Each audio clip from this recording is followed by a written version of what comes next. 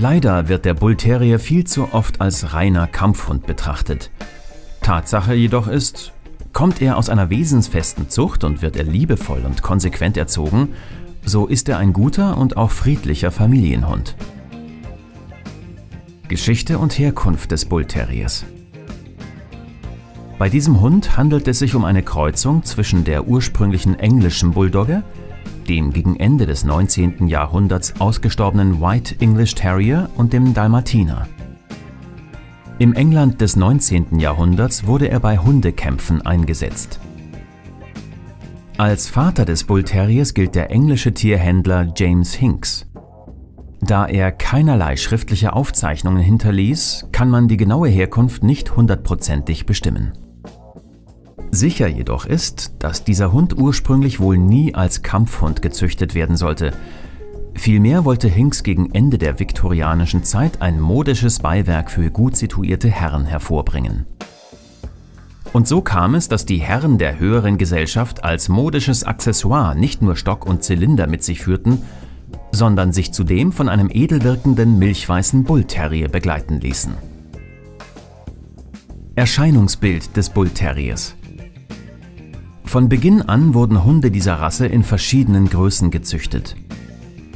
Mit einer Widerristhöhe von 40 bis 55 cm bringt der Standard Bullterrier ein Gewicht von 24 bis etwa 28 Kilogramm auf die Waage, wobei es keine offiziell vorgegebene Größen- und Gewichtsbeschränkung gibt. Im England des ausgehenden 19. Jahrhunderts kam der heutige Miniatur-Bullterrier, der von der FCI als eigene Rasse geführt wird, mit einem Widerristmaß von etwa 35 cm am häufigsten vor. Der Bullterrier kann 11 bis 14 Jahre alt werden. Das äußere Erscheinungsbild dieser Rasse hat sich im Laufe der Jahre stark verändert. Die Ursprungsfarbe des Bullterriers war rein weiß. In der Züchtung findet man den Ahnenrassen entsprechend dominierende Hunde wie den eher eleganten, hochbeinigen Dalmatiner-Typen, den eher kurzläufigen und plumpen Bulldog-Typen sowie den Terrier-Typen. Bevorzugt wird dabei ein gesunder Mix aus diesen drei Erscheinungstypen. Seine Fellvarianten sind vielfältig. Er ist entweder rein weiß, wie die meisten, rot, rehbraun, schwarz gestromt oder dreifarbig. Bei den farbigen Bullterriern muss laut FCI eine Farbe vorherrschend sein. Das Fell ist kurz, hart und glatt. Seine Statur ist kräftig und muskulös. Charakteristisch ist sein Downface, was eine auseinanderlaufende Kopflinie mit einem ovalen Kopf meint, der keinen Stock besitzt. Wesen und Charakter des Bullterriers. Entgegen der landläufigen Meinung ist dieser Hund, der gern mit dem Pitbull verwechselt wird, ein sehr sensibler, freundlicher und anhänglicher Hund, der engen Kontakt zu seinem Besitzer benötigt. Hierzulande wird diese Rasse in den meisten Bundesländern in der Liste der gefährlichen Hunde geführt. Somit sind Zucht und Haltung des Bullterriers verboten bzw. eingeschränkt. Auch der Import dieser Hunderasse ist gesetzlich untersagt. Wird der Bullterrier aber richtig erzogen und kommt aus einer genetisch guten Zucht, ist er alles andere als eine Kampfmaschine. Züchter sind dazu angehalten, den Rassestandards nachzukommen und aggressive sowie nicht wesensfeste Hunde von der Zucht auszuschließen.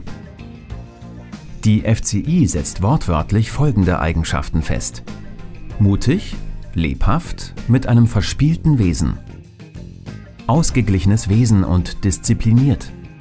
Obgleich sehr eigensinnig, ist er im Besonderen sehr gut gegenüber Menschen. Somit sollten die einzigen negativen Eigenschaften eines Bullterriers seine Eigensinnigkeit und bei mangelnder frühzeitiger Sozialisierung eine eventuelle Unverträglichkeit mit Artgenossen sein. Auslauf und Pflege des Bullterriers.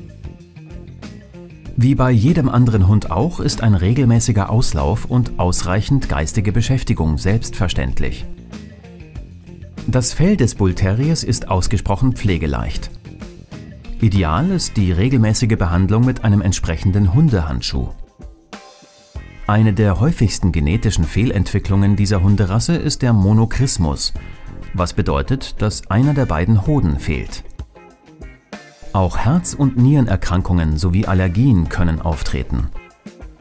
Besonders bei den weißen Bullterrieren kommt es leider vermehrt zu angeborener Taubheit.